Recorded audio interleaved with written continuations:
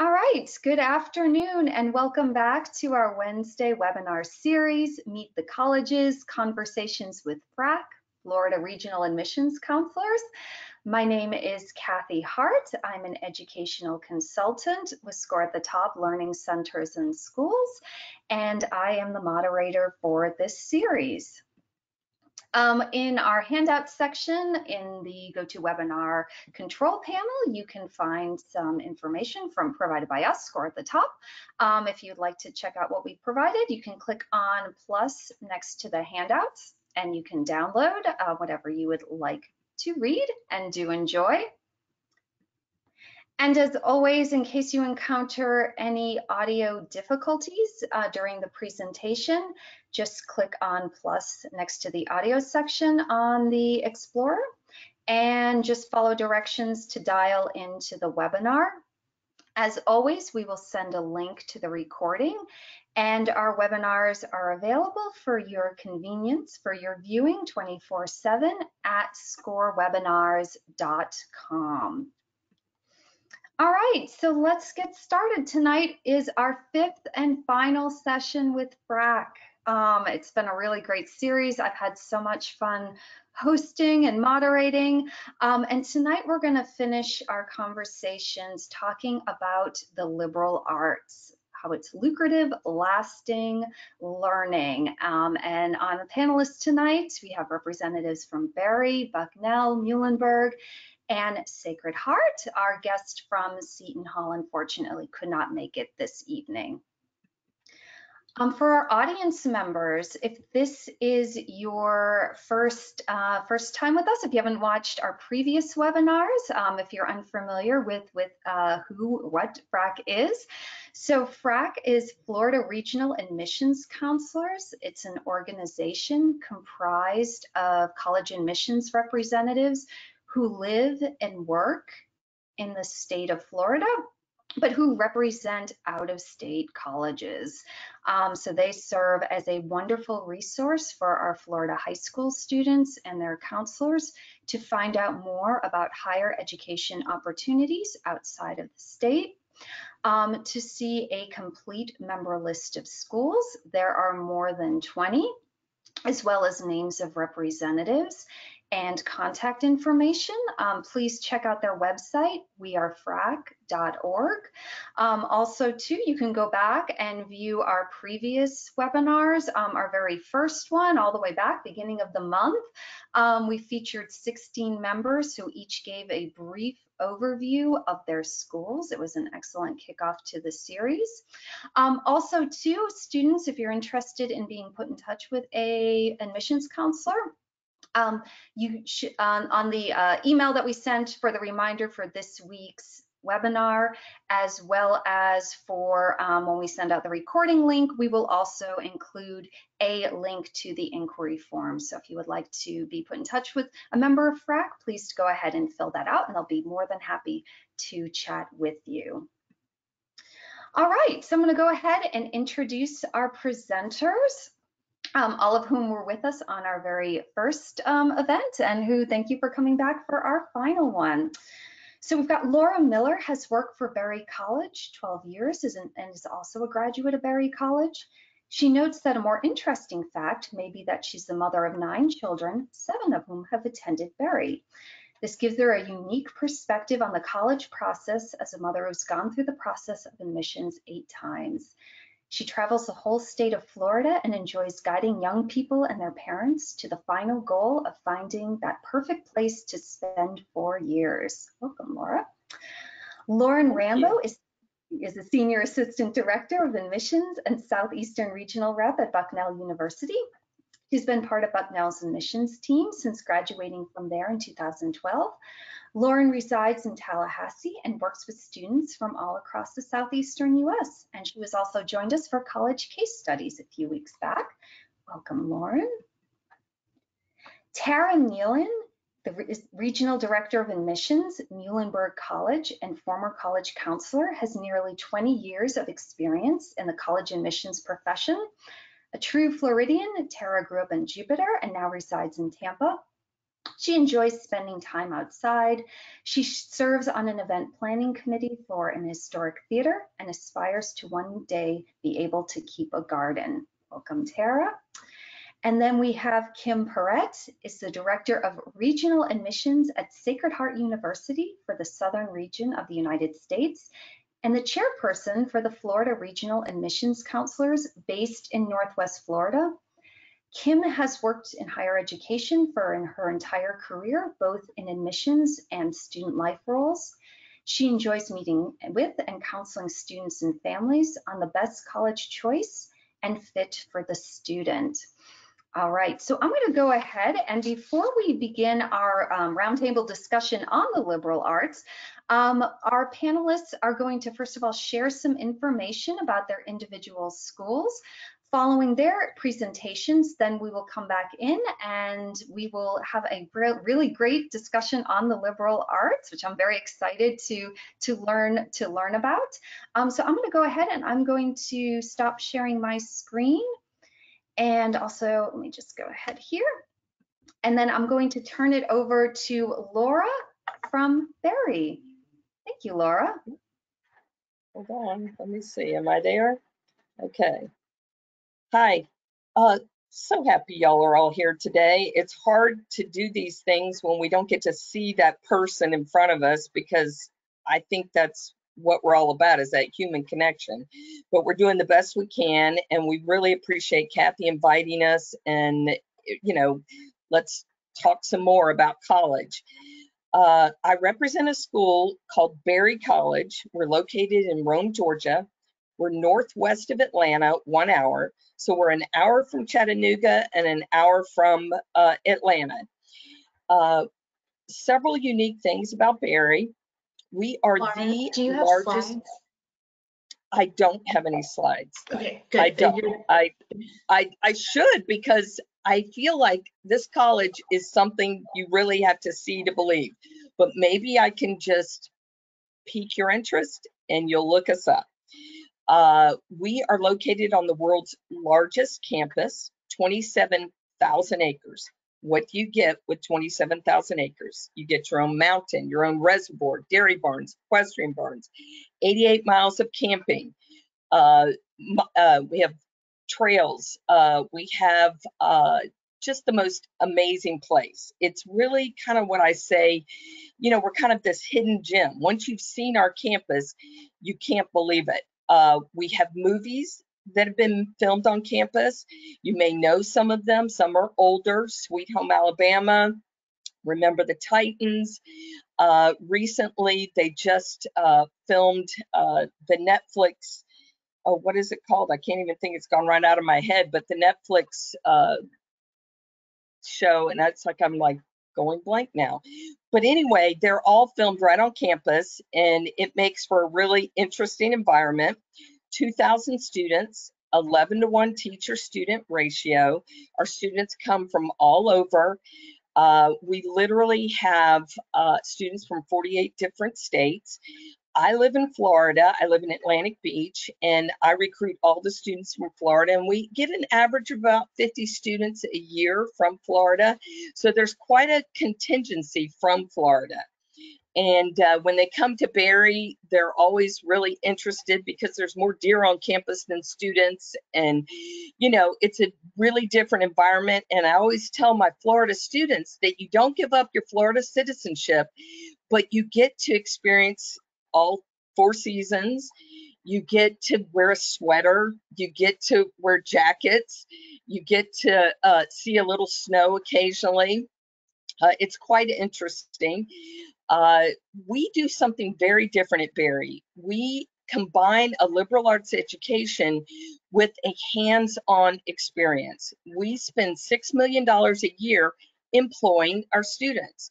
And you might say to yourself, how does that work? Well, we literally offer every single student 8 semesters of paid professional development. So that means that every student who comes to Berry can also have a job while they're attending school. And so I have students of my own. I have 7 of my 9 children have attended Berry, and their jobs have been in the range of, they've worked in the counseling office, They've worked in the Office of Institutional Research, the theater. I had a nursing major, a finance major. He ran the Office of Students with Disabilities. It's been quite an experience for me to see how my kids, my own personal kids, have come out on the other side and gotten jobs because of the work that they directly did at Berry College. This is also a paid position. So they actually graduate with a 4-year work resume. They can make up to $4,000 a year as a working student, but then they also have a 4-year work resume. And that's quite unique to graduate from college with the resume. So we do things a little bit differently at Berry. We have over 50 different majors. Some of our top majors are animal science. We have a 98% acceptance rate to med school. So thinking that you must go to that big state university to get into the medical school is just a fallacy. We do a really great job of that. We have our own preschool, elementary school, and middle school on campus. So if you're interested in education, we have English, creative writing. The majors we have are all your normal majors, but then, you know, we do have creative technologies where you combine computer science, physics, and business together to come out on top with this major that you're really just job ready when you come out of school. Lots of scholarships, lots of money for students that are good students. We're looking for students in the top 10% of their class. We have just gone test optional this year. So we're going to be really looking for that student who can really show us that they've worked hard in high school and done a good job. And we just are really looking forward to working with you in any way. We are open for visits, so you could actually come to see my campus. And I look forward to working with y'all individually. Great, thank you so much, Laura. And now we'll turn it over to Lauren Rambo from Bucknell University.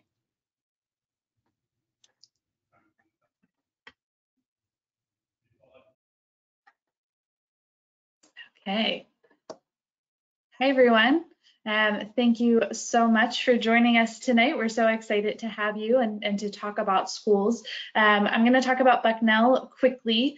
Like Kathy shared, I went to Bucknell and then started working for Bucknell right away, so you can say I like it there. One of the things that I really love about my university is just the ways that we work with students to give you all of the experiences of a traditional liberal arts institution, which means making sure you have a well-rounded education, making sure we provide you breadth of interests, critical thinking skills, communication skills, opportunities to try and explore and to learn about other cultures and other people and other perspectives.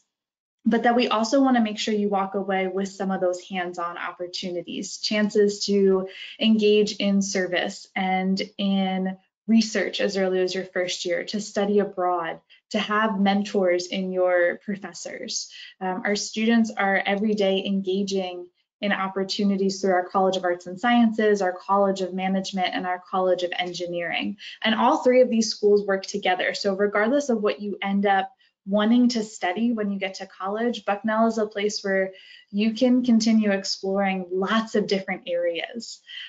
So in addition to having over 70 majors, 70 minors and 50 majors, you have 3,600 students. So we're on the smaller side, a 9-to-1 student to ratio and 0 classes taught by TAs. What that means is your professors actually get to know you. They know your name, they know things about you, they'll stop and ask how you're doing. They will also give you a chance to get involved with their research projects or to guide you in the direction of projects that you might be interested in. They'll hear you say, you know, I'm really interested in this topic, and they'll be able to point you to the next class that you can take, the next subject area that you didn't think about that could be a good fit for you. I think back a lot to my first year experience and my first year advisor, and telling him what I wanted to major in and that this was the path I was going to be on. And he stopped me and said, but have you tried other things? You only have so many opportunities in high school. Use a little bit of college to explore other areas too. Our students are hands-on from day one. We are one of the few undergraduate institutions with a true primate center. There's 4 different species of primates that our students interact with. We have things like maker spaces. We have resources like our Center for Career Advancement. There's 3 different theaters on campus. So there's a lot of different spaces that students can utilize. Our students are graduating typically within 4 years. We have a culture of graduating in 4 years, and within 9 months of graduating, 96% of a class will be placed. So we're really focused on making sure we get you to that next step. And our alumni are really involved in helping with that process as well, and coming back to campus and saying, let me guide you on your journey. That supportive community extends to being on campus and your peers. Our students are ambitious and competitive with themselves. They're used to doing well in school. They have big dreams, but they're also collaborative and supportive with their peers. They want you to have the opportunity that you follow your dreams. They want you to follow your dreams. They want to ask what you're doing. They'll be running from class to class and activity and research project and job, but then stop and ask you how you're doing as well. So it's really a collaborative environment. Our students are engaging in both small class discussions and hands-on opportunities in places like our theater. We have 3 different theaters on campus, state-of-the-art lab spaces, including our rooftop greenhouse, that primate center that I mentioned before, places like our humanities center, which has a publishing house in it as well. So we're making sure you're getting a breadth of experience as well as a depth of experience.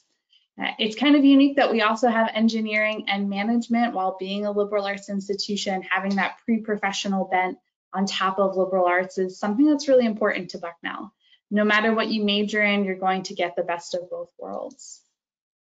Our students are getting out of the classroom and into the world. Half of our students will study abroad. The vast majority participate in service as well, locally, nationally, and internationally. They live on campus and they're involved in over 150 different clubs and organizations. So it's really a place where you'll be doing a lot more than just going to class. You'll be participating in campus traditions. You'll be engaging with other students, maybe participating in Division I athletics or club sports and intramural sports, getting involved with the arts as well, getting involved with our local community. We're located in a small college town in a more rural setting, so your experience is really based on being in college and being at Bucknell. But the town is wonderful, really walkable, very residential, easy to get to, and filled with community members who want to be a part of your experience too. We're looking at the whole student when you're applying to Bucknell. We do ask that you apply to one of our 3 colleges, but we allow you to be undecided in all 3. And we also know that you might change your mind at some point, and that's okay too. Every piece of our application process matters, every piece of information you send us. We are test optional, so it's totally up to you if you want to submit your test scores or not. Unless you're a recruited athlete, that's a separate process that you'll want to talk to your coach about, but otherwise it's up to you if you want to share that test score or not. We look at what you're involved in, who you are within your community, who you are within your school, who you are within your family, to get a sense of who you might be when you get to Bucknell. We are on both the common application and the coalition application. We have 3 rounds of decisions that students can choose from. Early decision 1 and 2 are both binding. If you're admitted, you're saying yes, you'll attend, you'll definitely enroll. It's about 30 to 40% of a class will come in through early decision 1 and 2 combined, and then most of our class comes in through regular decision. The vast majority of the aid that we offer is earmarked for need-based financial aid, and that's where the CSS profile, which is the College Scholarship Service, that's due when your application is due, and that's for need-based aid. It's about half of our students receive Bucknell grants and scholarships, and about 2/3 overall receive aid of some form. And that's when you include things like grant, like work study and loans. We have some merit scholarships that you apply for when you apply to Bucknell. You can apply for up to 3, and those range from $2,500 to $30,000 a year. It's really a place where we want you to get as many experiences as possible. We don't want to say no, we want to say yes and to help you find a way to have all those different combinations. When I think about a quintessential Bucknell student, I think to one of our former interns in the admissions office who was a philosophy and political science double major, who came in international relations and ended up changing his mind. He was on the men's water polo team, also part of outdoor education and leadership, worked in the admissions office, and is currently at law school at USC. So there's no limit to the different ways you can get involved. He also studied abroad in South Africa and was in a fraternity and just really embraced all of campus life. And that's something that we hope for all of our students, that you take that chance to try new things, to discover new interests, and to be engaged across our whole campus.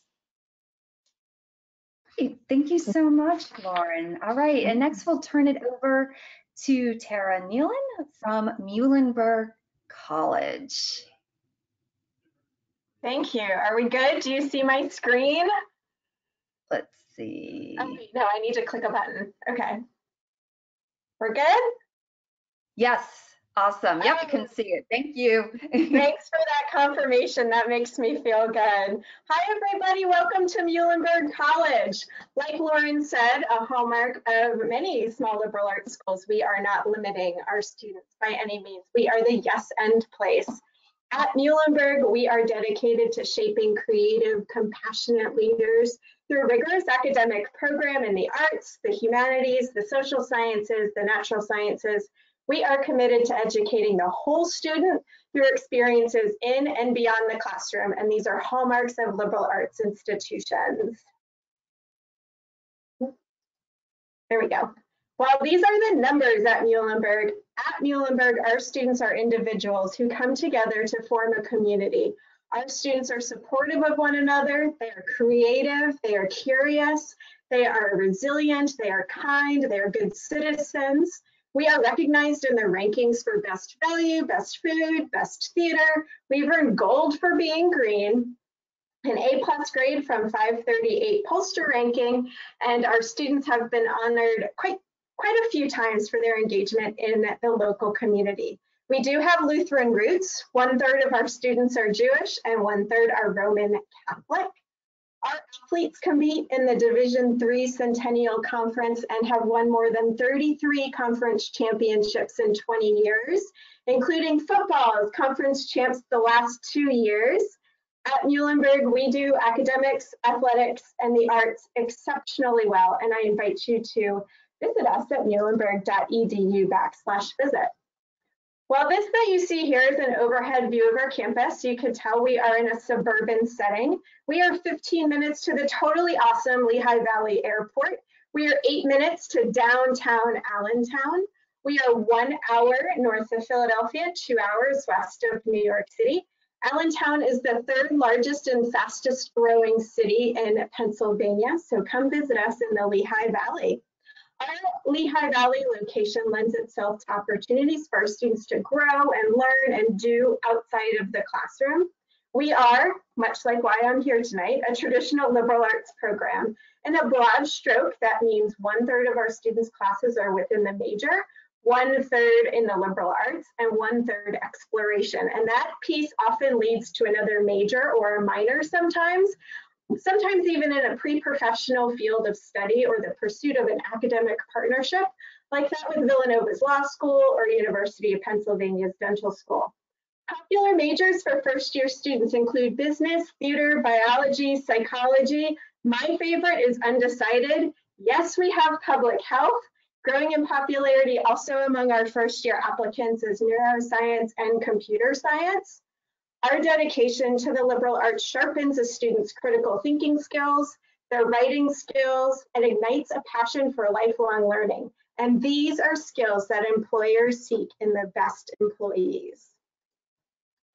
The Muhlenberg experience does lead to powerful outcomes. Our graduates go on to be change makers, teachers, scientists, actors, business owners, coaches, journalists, attorneys, physicians, leaders in their chosen field, and productive members of their community and their workplace. And they have lifelong access to the Career Center to assist when they change jobs. You will likely in your lifespan have 10 jobs or careers.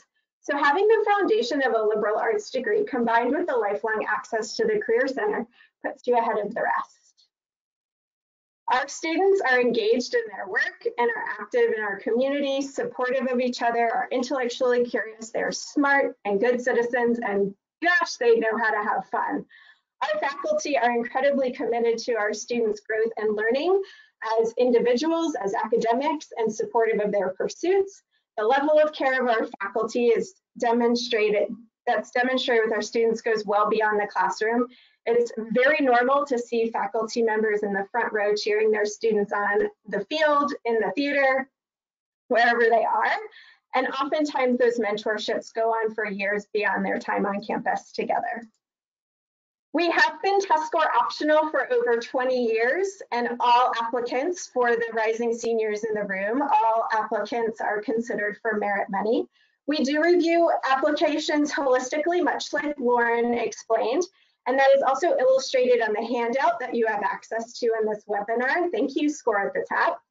When we read applications, our applicants do present with a rigorous curriculum like honors and AP classes. Our applicants use their application to speak to their passions, their interests, their talents, all of which demonstrate how they'll be a good fit within our community. My advice to you is to pick colleges that are the best fit for you socially, academically, financially. Be honest with yourself and have honest conversations with your family. Think about the qualities and characteristics that help you to be your best self and apply those to figure out where you can be your best self. And then when you get there, study what you're interested in. This will give you the most success and maximize your potential. Since 1848, we've been an institution of higher learning committed to our students and our community, and we look forward to welcoming you to campus when it is safe to do so. Thank you. All right, thank you so much, Tara. And then we will now bring on Kim Perrett from Sacred Heart. All right, thank you. Let me show my screen here. Does that work? Yep, I can see it. Okay.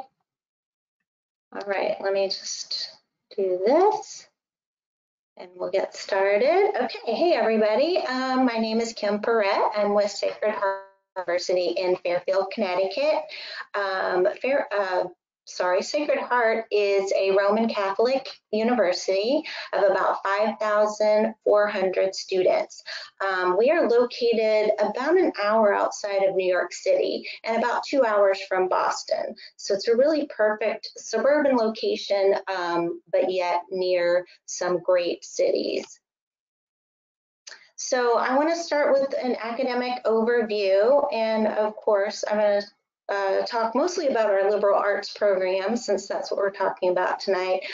We do have 5 colleges of study. One is the College of Arts and Sciences, where you're going to find most of the liberal arts majors.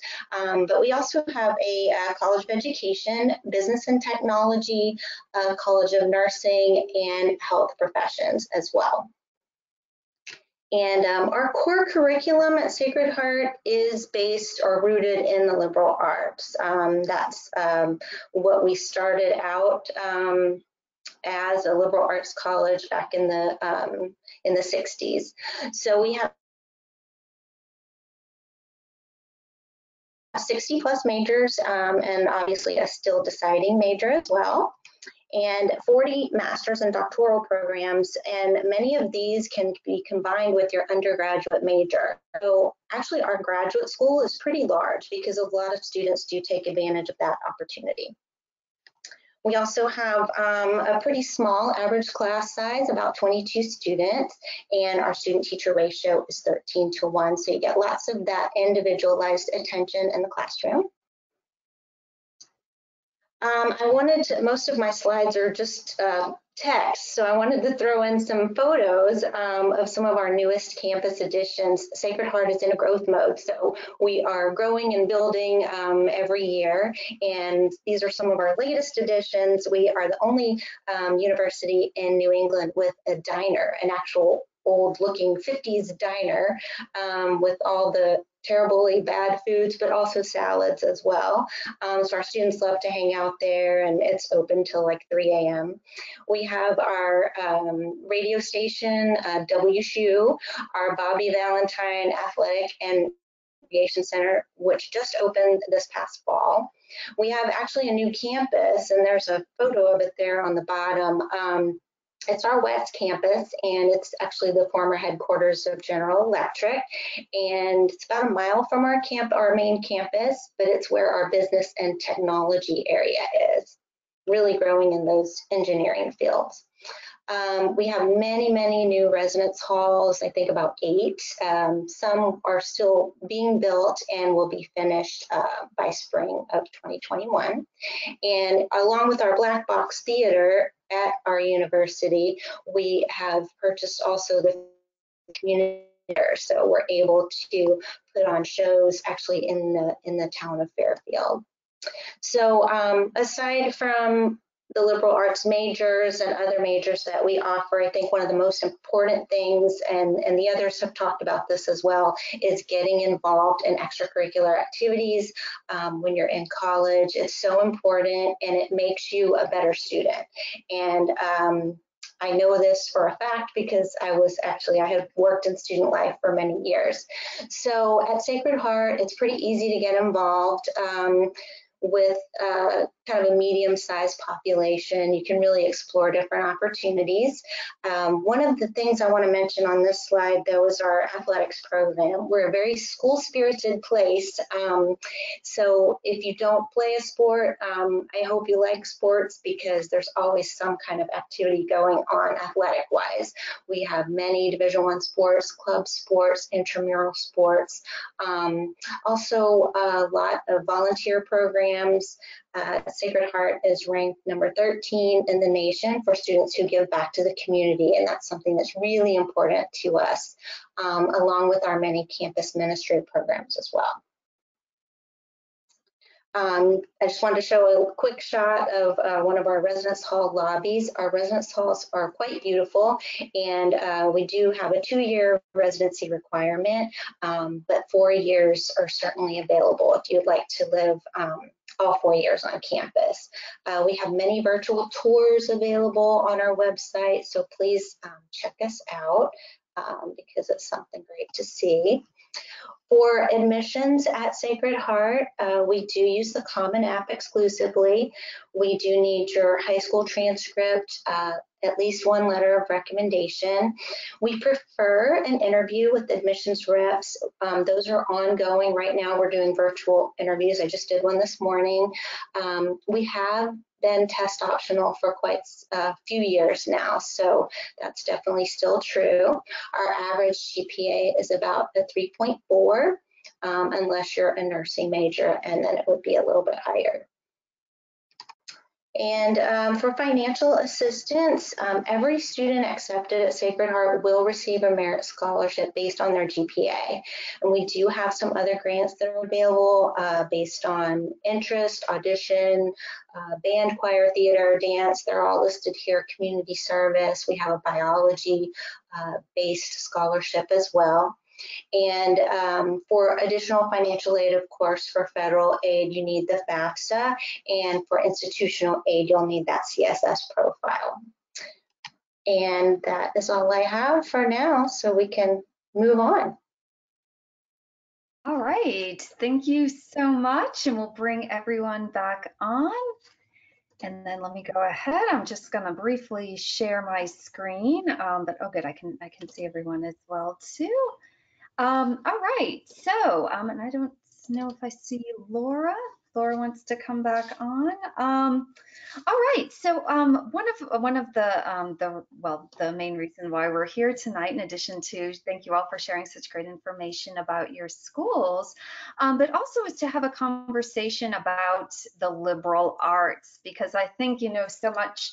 And I attended a small liberal arts college myself way back in the day, so I'm really excited to talk about this kind of this field of learning and the opportunities that it does that it does give students. So I thought, first of all, maybe we could begin the conversation by clearing up some of the misconceptions about what is liberal arts. And I think that's one of the first questions, is sometimes it's exactly that. What are the liberal arts? We hear liberal, sometimes we think politics, we think art, we see arts, we think fine arts. So for my panelists, could you just share a little bit of information about how would you define the liberal arts, and what are some majors traditionally associated under this umbrella of liberal arts? Who's going to go first? I'll go, Jim.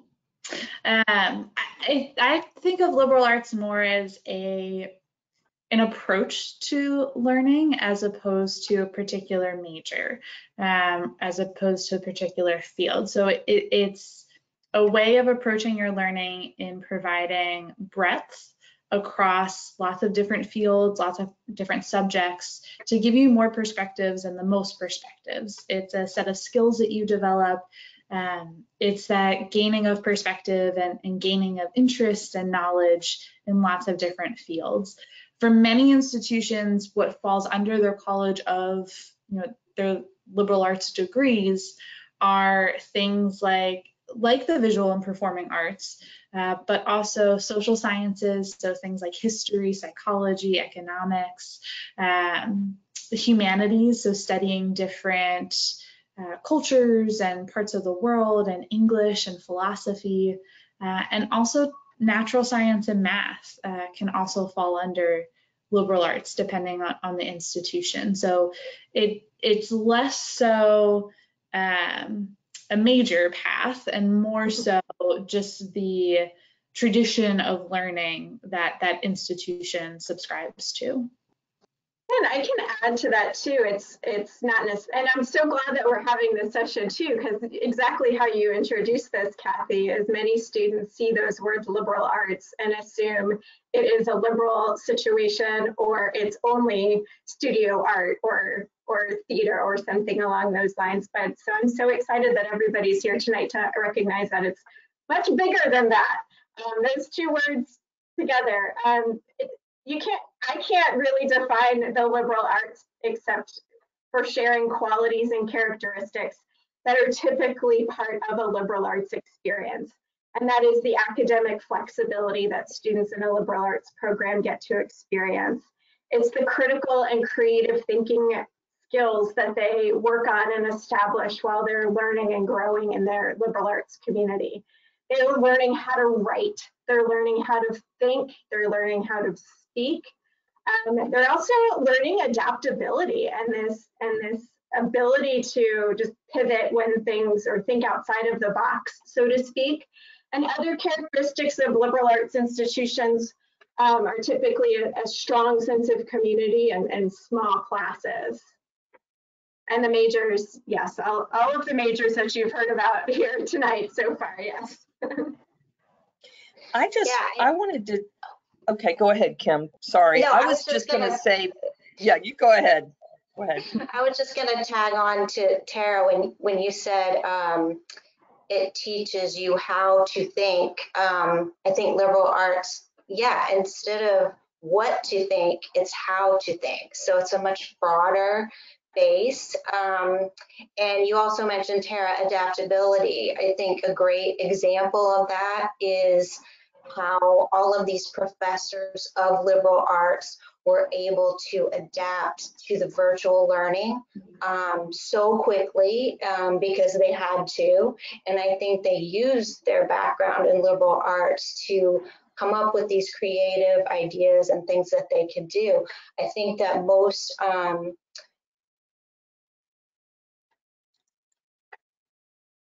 students in liberal arts classes, they thrive on that small class, interaction every day. And so these professors really had to make that work virtually. And I think many, of course, all of them have done a really good. Mm-hmm. And Laura? I just had one thing to add, coming from the parent perspective. I have friends of mine that their kids and my kids went to school together, and when they heard liberal arts, they automatically assumed that's like some hoity-toity fancy school where you're not going to get a job, not a real job, and you won't be employable, and you need to go to the university and stay on track and do your pre-med or your business. And I just want to say to those parents out there, that's absolutely not true. And that you can get a great experience. In fact, I think it's a superior experience, but I'm biased because I'm a graduate of a liberal arts school.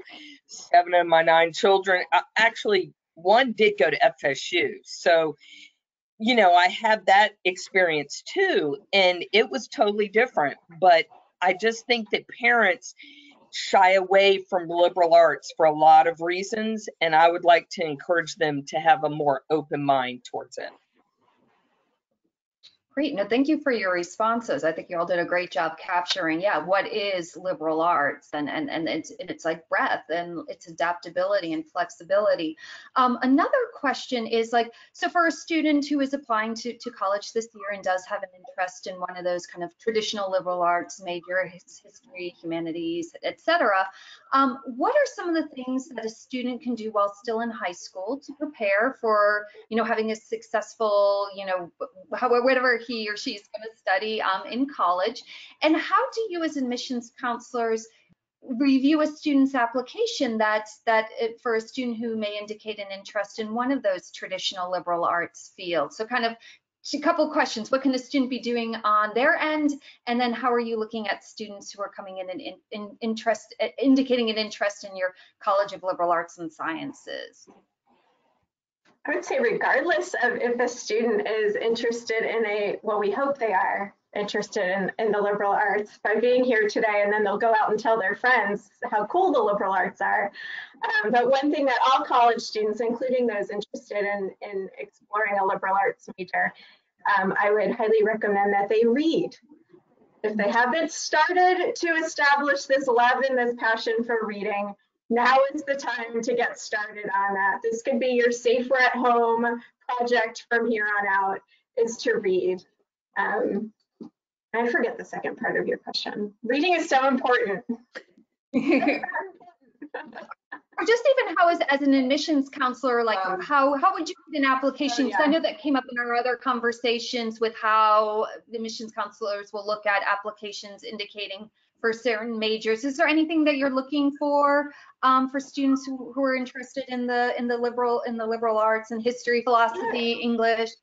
Yeah, that's a good question. So for us specifically at Muhlenberg, if a student indicates that they want to study biology and ultimately go to medical school, we might be looking for a little bit more math and science in that realm.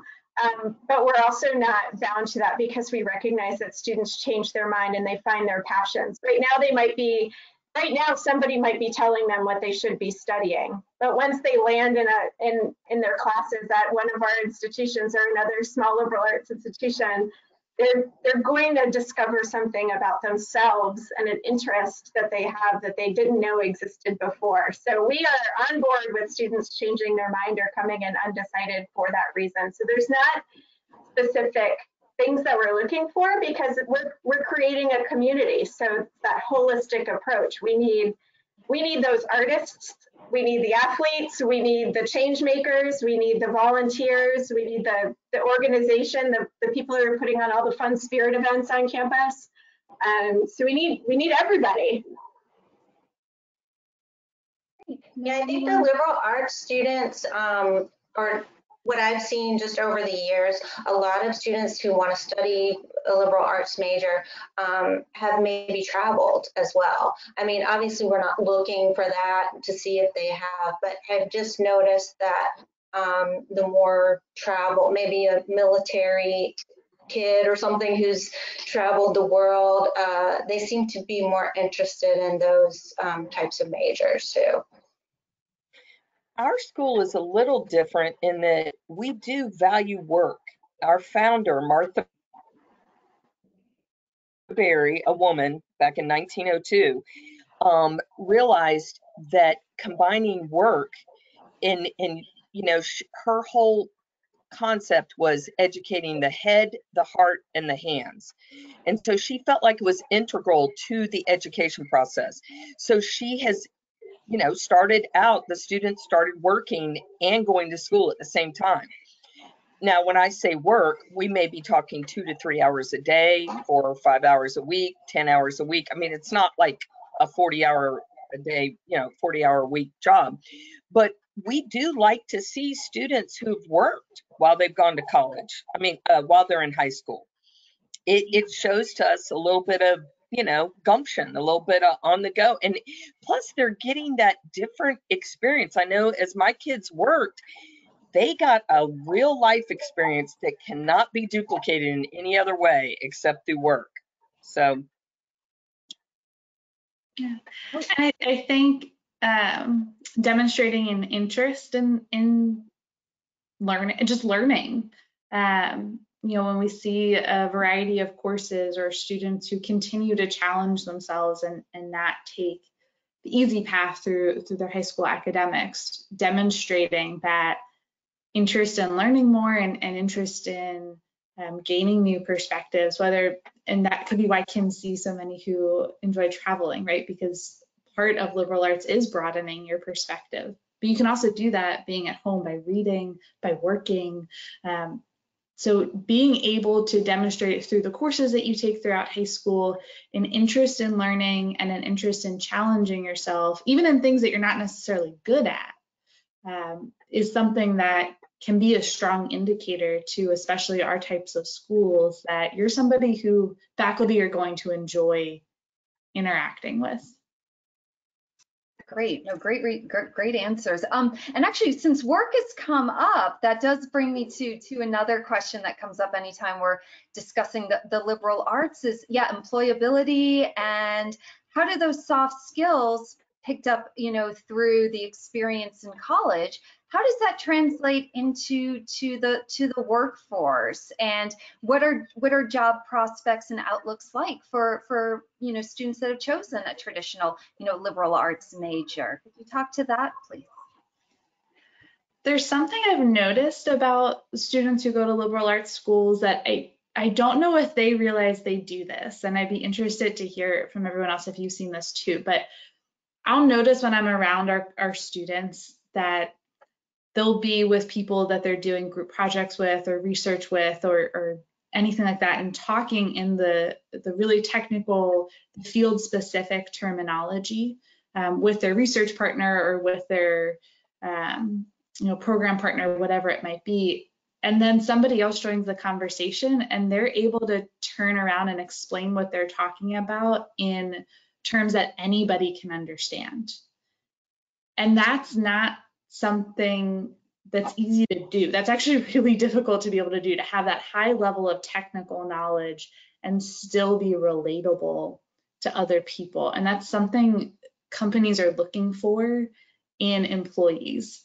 Because as we saw this spring, how you do your work and the type of work that needs to be done can change on a dime. And if you're the type of person who's had a wide variety of experiences in your education and worked with a wide variety of people, whether it's through actual work or just the courses you're taking, you're going to be able to do that much faster than somebody who has only been focused in their one particular lane. So I think that's something to know when you're thinking about a liberal arts approach, is how you're going to be as an employee, in addition to what your knowledge is within that field, is just as important to companies and is exactly what they're looking for when they're trying to hire somebody. Some technical knowledge, but also the ability to continue learning and to continue adapting and changing and taking on new perspectives. So I think it's still very important. I know a couple of people mentioned postgraduate reports and those things that are available through all of our institutions, it's really important to find out what the actual placement rates are and where people are going and are companies coming to that institution to recruit students. Those practicalities are super important to research, and you should be able to find that information about any school, but know that the types of skills and the types of education that you get at a liberal arts institution are going to make you very marketable regardless of what you end up choosing as your field. One of my kids was a math major, and she didn't know what she was going to do with math, you know, but she was good at math. And so she pursued it. And while she was going to Berry, she got a job with the Office of Institutional Research. She then became part of a student research team that reported to the president. Then she learned Excel. She learned things that were very marketable. She got a job. I mean, now she's in commercial real estate in Atlanta, industrial real estate. And it's like the thing she told me was, you know, Berry was one of these places that I learned how to learn, that I knew that I could do anything. If they put a problem in front of me, I was going to be able to figure it out. And that has served her so well because it gave her the confidence. Because there was a lot of times when she was a math major at Berry when she thought, I don't belong here. This is way over my head. This is too much, whatever. And her professors were always like, Lydia, you're fine. You'll be fine. You'll, you know, and she gained that confidence. And, you know, then the work experience of showing up, for 8 o'clock when you didn't have to be there for an 8 o'clock class, but you were there to work from 8 to 10. You know, those are these skills that you take with you that really do translate well. Yeah, good. Now, anyone else? I think I know another myth of liberal arts often, and hopefully none of the attendees in the room think this way, but if they do, sometimes a myth is that when students earn that liberal arts degree that they're not going to earn money, but it's been proven time and time again over a bunch of different research that the liberal arts does actually pay off. The return on investment for a liberal arts degree, it's greater than any other major or any other college experience. So I think most recently there was a Forbes article about it in January, talking about the payoff of a liberal arts institution. So that's a big myth that you're not going to earn money with liberal arts. And as Laura explained, if you pursue something that you're most interested in, you're going to open doors to different opportunities and wind up doing something you may not have ever thought of, but feeling incredibly fulfilled in your life too. Yeah, and I'll just add one last thing, sorry. And Laura talked about this. I think all companies are looking for problem solvers, and that's one thing you get with the liberal arts degree. You learn problem solving skills, and those are highly valuable to any employer.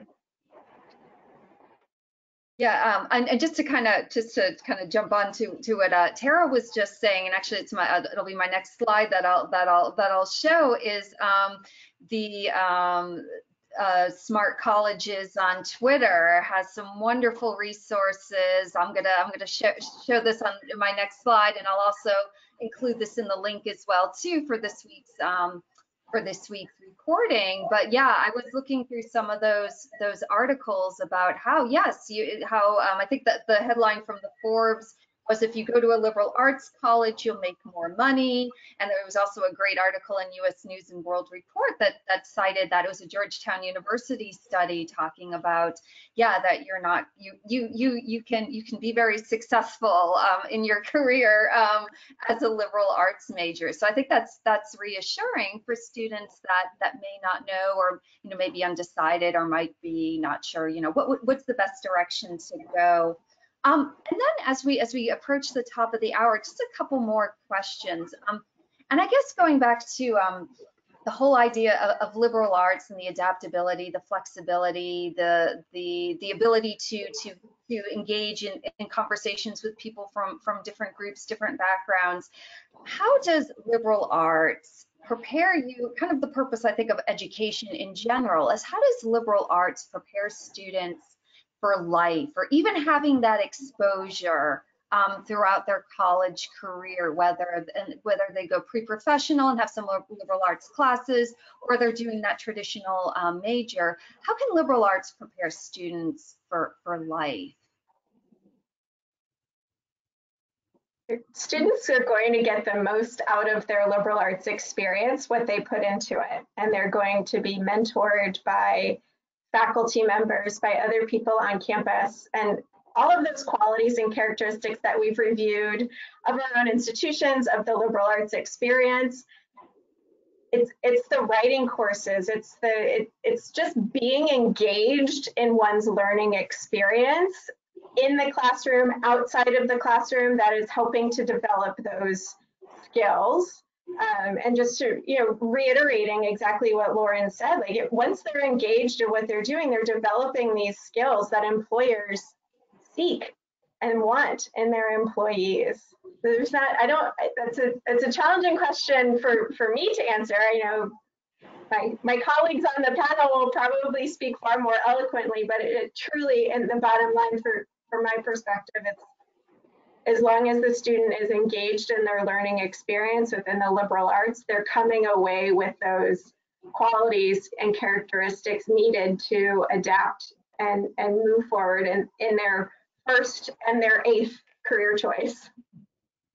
Critical thinking skills, critical writing skills, speaking. Yeah, I think, and if you're talking about life, not just employment, but I'm a liberal arts major, and I know just over my lifespan, which has been pretty long, I can recognize that I don't make hasty decisions. I think I always take a step back and look at the whole picture, the entire situation. I mean, obviously, sometimes I've made mistakes and done that, but I think just having that whole broad perspective, you do pick up on that in situations in your life. So I think definitely. It's like working out, right? You're burning calories while you're working out, and then you stop working out and you continue to burn calories. A liberal arts degree, you're learning in your college experience, and it continues giving back to you across your lifespan. You're a lifelong learner. Well, can we talk about relationships too? Because to me, when you're in a liberal arts college, the things you remember most, and y'all are all liberal arts graduates, I think, but the thing we remember the most are the relationships, the people who impacted our lives, the people that we came in contact with, whether it was the custodian or my guy that was my boss when I was a worker, a student worker, or the professor that 20 years later could still remember my name. The people that I see, I go back every couple years and I'm like bonded with these people in a way, because you're living in this community and you're serving one another and you're working with one another, and you're just, it's like no other bond. It is like no other bond. And that's why I wanted that for all my kids. If I could have, I would have, you know what I'm saying? It's like, it was so fantastic. And I am one of 5 kids, and 3 of my siblings went to universities, and 2 of us went to liberal arts schools. I'm the only one that is like still related. I still see all my friends, whereas the ones that went to UF or FSU and whatnot, they don't really keep in touch with their friends. I mean, I'm not saying that that's for everybody, but when you go to this small liberal arts college, you've got this like band of brothers, these friends that are like your people for life, that have your back, that you can call for anything. And it's just it's a great gift. That's all I'm going to say. Well, and I think a lot of that, Laura, is because there's also so much learning that happens outside of the classroom. And that's something that liberal arts colleges recognize, is that it's not just sitting in a classroom at a desk where you do all of your learning. Right. And it's probably where you do a small portion of the learning. It's also in the study groups. It's in the residence halls. It's learning to be independent. It's in random situations that you find yourself in with friends. It's when you're studying abroad and have to navigate a country where you don't speak the language. It's liberal arts colleges recognize that there are so many ways to learn and styles of learning that you end up being so bonded to these people because you're learning all the time and sometimes without realizing it too.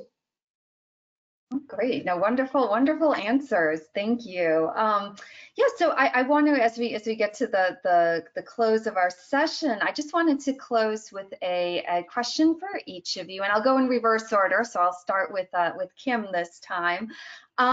Is as we move into the fall application cycle, applications are opening up, or if they haven't already, what advice do you have for rising seniors and their families as they get ready to start applying to colleges? What's some advice that you could give to students and their families? And I'll start with Kim, please. I guess for right now, just, you know, the Common Application opens August 1st. I think summer is a great time to start narrowing down your choices. Once school starts back, things are going to be a little bit crazy, more crazy than usual this year, between the virtual and the who knows what's happening, especially here in Florida. So I think now is a great time to just narrow down those choices and take those virtual tours and just kind of start making your list and seeing where you might really want to apply. I think a lot of the deadlines have moved back a little bit, some have. So just check all those things out, but now's a great time to be doing that. I know everybody's tired of virtual, but I think once school starts back, you're gonna find that you don't have a lot of time. Thank you. Tara? Yes, thank you. And I will get you out of the virtual space. And my piece of advice is to actually sit down and be thoughtful and honest with yourself and have these thoughtful and honest conversations with your family. And for the parents in the room, please don't let college be the driving conversation at your dinner table every single night of the week. Consider as a family setting aside an hour or so a week. And parents, this is really tough for you, but this is the only question you ask. How's it going and how can I help you? That's it. Let your student drive this journey and recognize that the characteristics and qualities that they've identified and what makes them the best self in their community and who they are right now, identifying those in the colleges that they're looking for, so your child and the students in the room, you could be your best self. So really think about yourself and be honest and have these conversations with your family, particularly financial fit, social fit, and academic fit. You obviously have support from your family and SCORE at the top to help you balance your list to make sure you'll have multiple choices.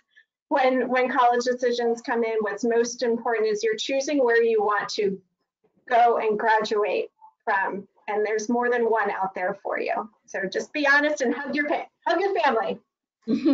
Thank you. Lauren?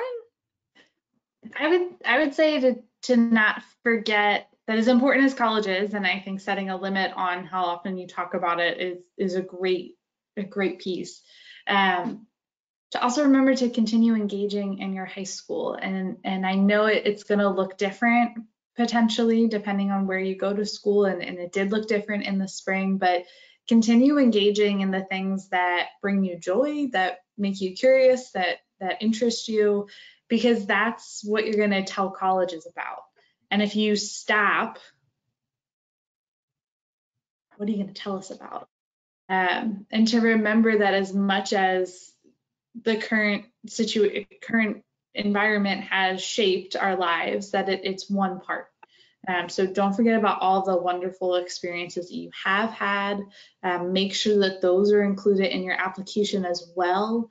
Don't minimize how COVID has impacted you. Definitely share that with us, but we want to hear about all of the other pieces of your life too, and your other experiences. So continue engaging, continue reflecting on what matters to you, what makes you curious, and what brings you joy, and then share that with us when the time comes. Great, thank you. And Laura, please. I'm also coming to this from the perspective of a parent. I remember what it was like when my first child was going to college, and I immediately felt like I was behind. I didn't know enough. I've done something that she won't get to where she needs to be because of something I did not do. Take a deep breath, parents. It is really going to be okay, and it really will be. I do think that, don't forget about us. We are really, even, it doesn't matter what college you choose. We're admissions counselors, and we've been through this, and we really can give you good advice. It doesn't matter whether you go to our school or not. It's advice about college. And if there's a college that you're thinking of, reach out to that person, but also reach out to those other parents that you see their kids have had a positive, good experience at college. Find out what was good, what they did, what they didn't do. Begin early. August 1st, the applications start, and the earlier you start applying, the more time you have to find those scholarships, all the kind of financial pieces that you want to put together. If you start early, you are going to be on top of the game. And believe me, you can find out everything you need to know. It's not like you need to have studied this for the last 5 years to be able to help your child. Okay, and the kids are good. They're going to be just fine. Everybody's going to be fine. That's what I have to say. Go get them. All right. That's often the hardest pill to swallow, Laura. Like, everything's going to be fine. But it will be, I promise. Yeah. Oh, wow. Well, great advice. Thank you so much. Oh, yeah. Thank you so much. And just a quick show our audience.